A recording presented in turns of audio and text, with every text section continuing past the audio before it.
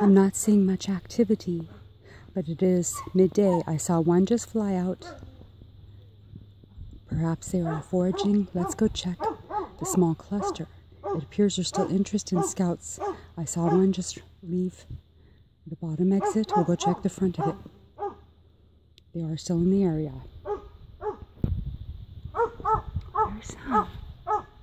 Still in here. No. Get acquainted. Alright. There's still some in there. Good. Let's look over here. See if anything's going on. Anybody like this over here? Oh, they found this? No? Nobody? I'd have to do some work on some of these anyways.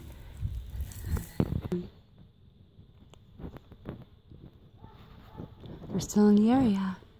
Busy foraging. Let's hope they're bringing it back to the new habitat. Well, here we are again. I still have a cluster here. See if anybody's got any activity. There's still several in that hive. They're foraging. We'll see if they come and start fanning and signaling and telling others that they found a new habitat they prefer. I must not have caught the queen last night, or there's something I couldn't see in the dark. It was late dusk. It appears that there's some fanning. I saw earlier. They might be spreading the news. They'll forage today. The others resting in the frames. Could be a queen. We'll find out.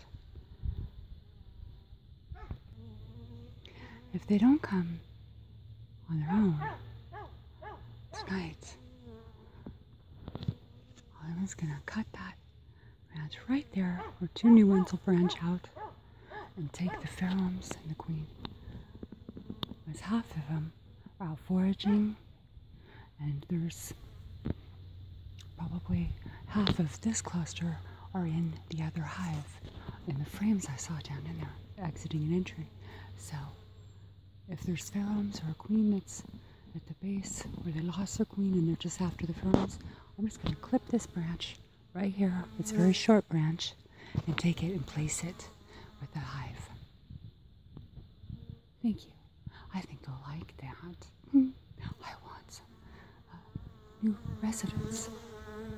They like my natural.